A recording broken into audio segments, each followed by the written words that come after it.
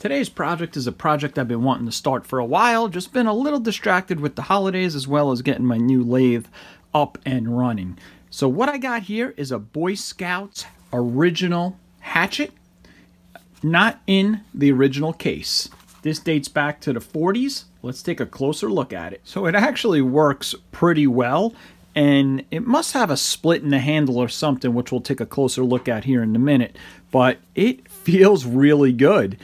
So whoever did this repair did a nice job of making it functionally work well. I actually did chop some nice chunks of oak I have for my smoker, and it worked great. Still has a pretty good edge on it, but it is really beat up. So it's going to take some work to get it down to a really nice finish. As you can see there, it says Bridgeport, and then there's some writing in here that I can't completely make out yet. So let's get her apart and see what it looks like inside.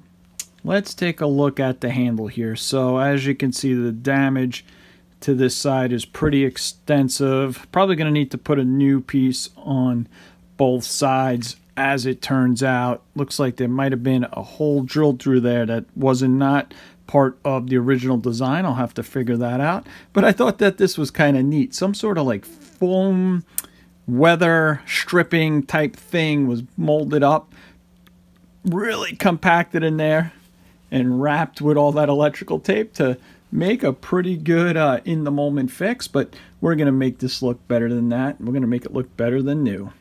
Here I am on my 1950s Craftsman drill press, and I'm just using a Senna drill bit to drill out those rivets. And I was curious to see what those rivets look like, because I was going to have to find a solution to replace them.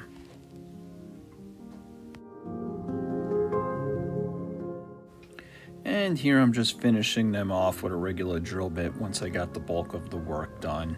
And they were in there really good, and it was holding really tight. I had to pry it off here, as you can see.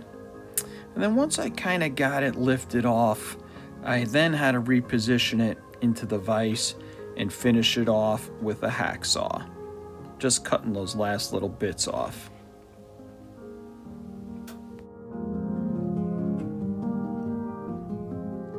Then over to my 1980s Delta bandsaw. In this project, I used some tools that really kind of for the first time, this being one of them and the router being the other. And what I did here is I traced out the handle, and I tried with the bandsaw to cut it as close as I can, but it proved to be difficult to match it up to the handle that way. It did work, the bandsaw, really well, and I was able to cut it really well, but what you'll see I did later is I actually cut the handle slightly bigger than it should be, bolted it to the axe, and then ground it to size, and that seemed to work a lot better. And here's a quick update of where we are. Very lightly done on the wire wheel, just enough to kind of see there where it says "Be prepared." That's the Boy Scout motto, is my understanding. As you could see, this thing is really beat up, so I'm gonna have to use a flap disc on that, try to get that all really nice. Some marks in here, looks like there's 3 deep marks there. I'm gonna have to see how deep I could go there and not take out the logo there, because that's the whole point of this. But like I said, this thing's still got quite an edge on it.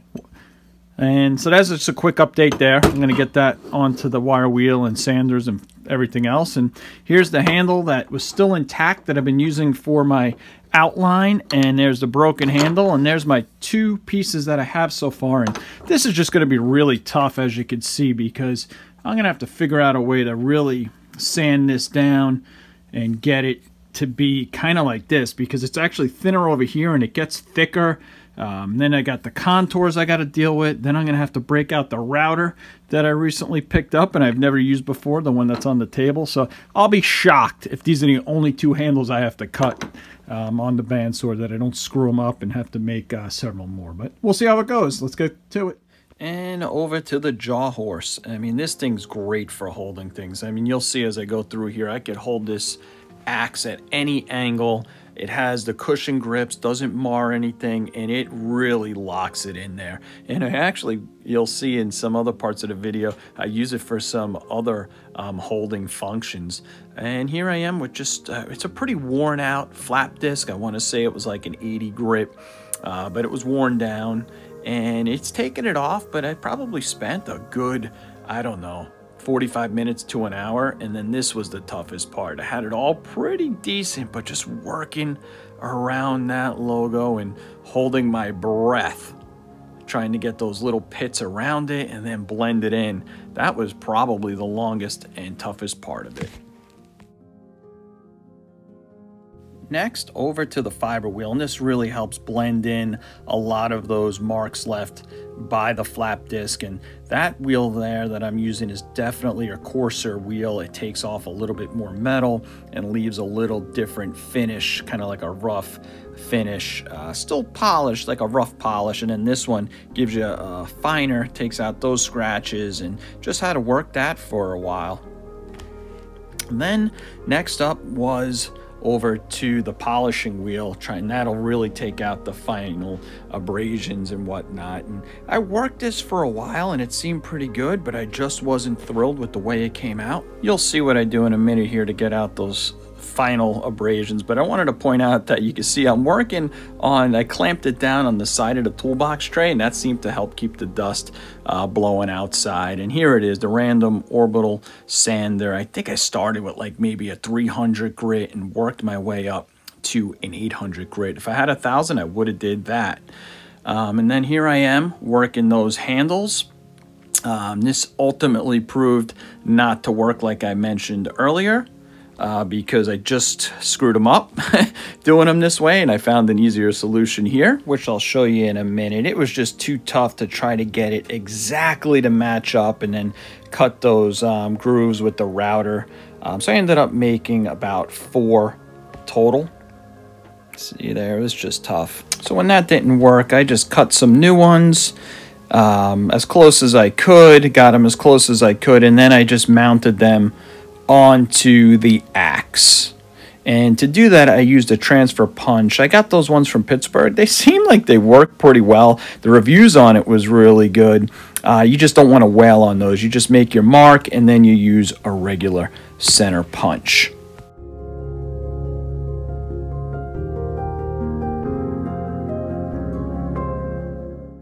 Then the good old Stanley push drill. Love when I have an opportunity to use this, and this is just one of those projects where it works perfect. Look how it makes such quick work of that. You have great control over it, and the benefit of mounting it on in advance like that is once you grind it in position to the exact size, that's where your holes are going to go. You could just finish those holes off all the way through in the drill press. And there's a look at that new Klein screwdriver I recently picked up. Love the handle on it, works great. And here's what I'm talking about. Once I figured out this was the right way to do it, look how it's just eating up that wood. Nice and easy. I will have to go over the handle again with the fiber wheel because it is getting a little bit of abrasion, but you know when it's matched up as soon as you start to see some sparks that it's hitting the metal. And that was the game changer for me. Nice and easy, grind it right down into position. So you live and learn with these projects, making it easier for the next time. And living and learning is what I had to do. I had recently picked up this router table, I think for 50 bucks, it's in one of my videos, and I had to get it up and running. I had to figure out how to use the bits, what bit was the right size, how to use the adjustment, set the depth, even how to operate it with the collet. That's a real pain in the neck. So I'm glad, that was hours and hours, but I'm glad I did it, and it'll help me in future projects. All right, making some progress, getting through the home stretch here. These were the 2 that turned out to be no good. I just could not get those grooves right. I could not just get, I was trying to just nail it on the saw. So much easier once I put them on here, grinding it down right in position, did one at a time. Right now I have it dry fitted in place. Feels pretty good, but not thrilled with the hardware. Once it is permanently set in position after I stain it and everything, I think I would lay a little epoxy in there. So I'll keep you updated on that. But here's the hardware I'm thinking of using. It's a heavier hardware. This is the one I used, and it's just kind of chintzy, and it doesn't have a long screw that it's really going to bite, as you can see there. And it's already given me some issues just even in the dry fitting stage where it's kind of stripping out and everything. I think I'm going to make that hole a little bigger. I'll have to drill through the steel a little bigger and use this heavy duty hardware. I'll cut it to size, and hopefully it doesn't look like overkill, but I want it to be really sturdy with some good hardware. And I'm going to return this. I mean, this is $20 of hardware you're looking at right here. This was about 10 bucks delivered for, I don't know, 10 of these maybe, or not even 8 sets. And this is another $11 for 5 sets. So this one I'll probably end up keeping. And the only reason I'm going to return this one, it is junky. I already stripped out the heads a little bit. Not thrilled with it, even though the size seems to be pretty good. So if they were better quality and these heads held up better, and I felt like they weren't necessarily stripping out, I probably would stick with those. So let me get to it. And that new hardware worked out great. I can't emphasize how much I like it. It really cinched it in there. I did have to drill some holes into the metal, had to, really get a nice big countersink in here to sit these in. And then after I got those scales in, or handles, whatever you want to call them, they did shift a little bit once it cinched down. And I had to go back over this, and I just used an orbital sander while I had it in the vise, and I actually sanded it to fit my hand just really nice. So now I'm going to take it off, clean it up, stain these, poly these, figure out a solution for this here, probably some sort of paint in here, and then finish it off. Here I accidentally put the camera in slow-mo, but it looks kind of cool. And I'm just taking out the grind marks that are in there from when I grinded it with the handle on it, making it nice and uniform. And notice how that jaw horse is such a universal tool, and I really like it. It's better than clamping it onto my toolbox now, is I could just clamp my fiber wheel, any of my wire wheels right into that, and I have it positioned at the end of my driveway, at the end of my garage. So on a nice day, it just blows all that debris outside. All right, there it is, and it's finally done, and I am so happy with the way it came out. Let me start with the handle. It is just, I love it. It's so sturdy. The hardware I thought was a little bit beefier than I initially wanted to do, but I love it. I did not need any epoxy. It cinched it on there so strong. I actually, you'll see it later, I got some footage of using it, and it is just super sturdy. I put a little bit of that finish on it first, which is the special walnut. One coat, left it on for about, I don't know, a couple minutes, wiped it off so it wouldn't be too rich or too dark. Let that dry, probably a half a day. Put a coat of the Hellsman's on, which I love. It's a super heavy duty type of urethane versus a regular poly, and that gave a nice finish. Sanded it, put another one, and that is a super heavy duty coat on there, which should help it. And I also put a coat on the inside of the handle too, so prevent it from moisture and everything else getting in there. And then I really like the way this came out, the black here. That I used just that Rust-Oleum you see over there, and what I did was cut it with some water just to get it to the right consistency. Kind of gave it that semi-translucent look, almost like an original finish. And then finally the steel. I mean, that is a mirror finish. You could see some striations in it a little bit now because, like I mentioned, I did use it. And just taking a quick look at the back, everything's so nice, everything's so finished. All those nicks that were on here, I was able to take out. I was able to paint the nail puller with the black, put a little Scout Crafter red in there, which I think is so appropriate for a Boy Scout hatchet, for the Scout Crafter Master. So cool. Hope you guys really enjoyed the video. I know I enjoyed making it. Took a long time. It's probably a 15-20 minute video, and it took me, I don't even know. I'm embarrassed to say how long, because I had to learn how to use the tools like I mentioned as I went through it. Some of them were for the first time. Made a couple set of handles before I got it right. If I had to do this again, I could do it in a third of the time now that I'm all set up. So let's take a look at the video. Before we do that, I just want to say please like and subscribe. Really want to get to that 1,000 subscriber mark, so I could use your help with getting there. And if you'd like a channel sticker, just email me at tomguntools@gmail.com. Thanks for watching, and I'll see you in the next one. And I should have mentioned, as you can see there, I have an oil stone. One side's fine, one side's coarse. And I sharpened up the blade with that in a nice circular pattern, starting with the coarse and then into the fine. And as you can see there, I hit it pretty good.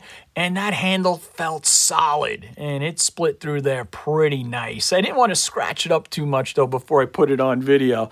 As you can see there, it sliced it right off. And that was frozen wood. It was frozen solid. And it did a pretty nice job splitting through it. And I normally would not be using a log that big. I'd use just some small wood for the smoker, or just some kindling type stuff where I'd just be chipping off little pieces. But I put it to the test there, and it worked pretty well for frozen wood. And the other thing I didn't mention is I actually coated it with a rust preventative, and I'll share that with you in a future video. I think I'm on to something pretty new and cool, so stay tuned for that.